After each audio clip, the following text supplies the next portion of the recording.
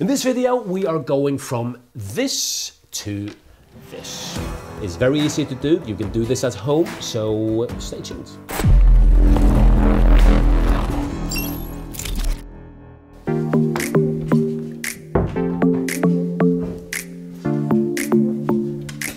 Hey, how's it going?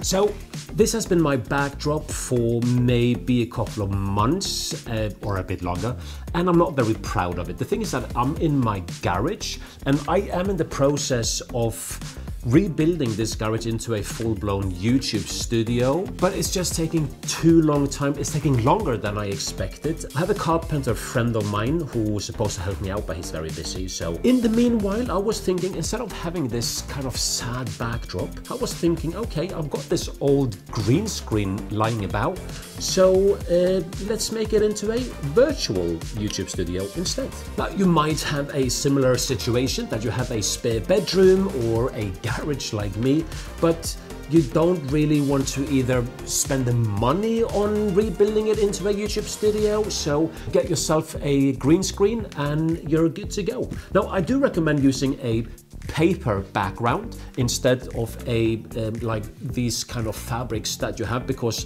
they get creases all the time and it's just not going to work as easily as paper. Before we put the green screen down, we are using today a iFootage key light with a huge softbox attached to it, also from iFootage, and I'm using a small pocket LED light from Xion M40 Ray as a kind of a fill light. But let's start making this into a virtual set instead.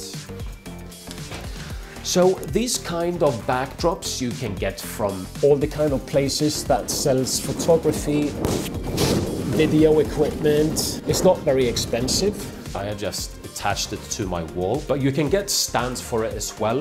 I think that you can get a stand for about $100, and the backdrop as well is going to set you back about $100 as well, but relatively speaking, it is not too expensive. Now I haven't lit this this green screen, as obviously we need to do. I tried some different kind of methods to light it as you would usually do, like from the sides, so that the green screen is evenly lit, but I found that I've got this huge LED panel. I mean, this is a monster. This is from GVM, and it's an RGB light as well. So instead of just putting it on normal daylight or possibly well, whatever light, as it's a RGB light, you can also put green. So I was thinking, how is that gonna look like? Check this out.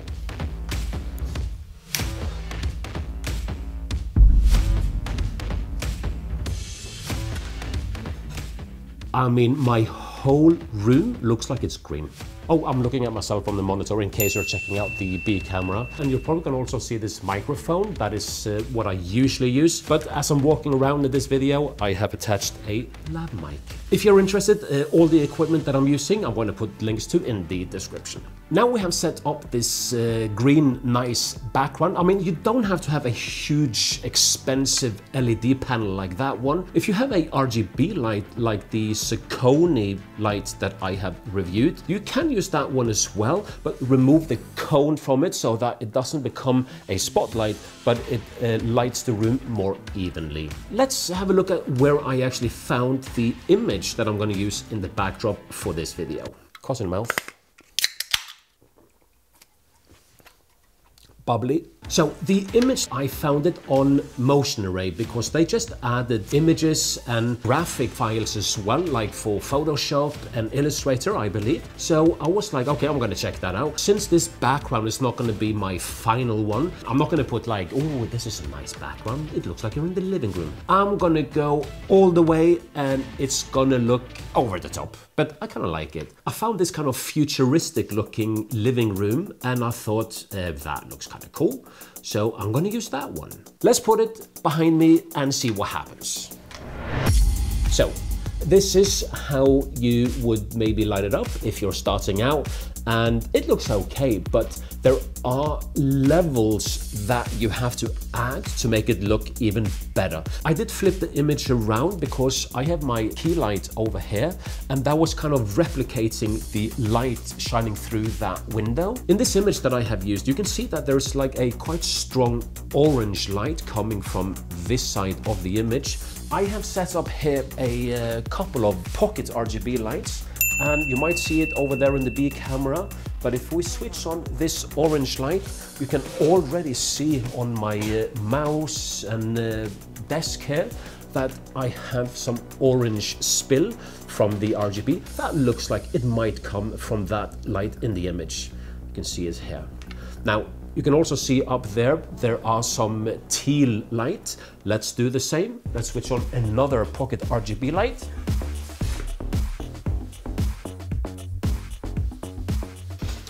And that kind of replicates that light in the ceiling.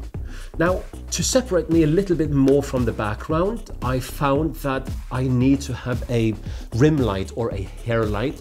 So I just attached this little light tube. I have a fluorescent light up there, but of course that color is wrong. So since this is magnetic, I found that I can just click it on, attach it. And you can now see that I have this shine that could replicate a little bit the light from the living room, the living room window, but it also just looks a little bit more professional.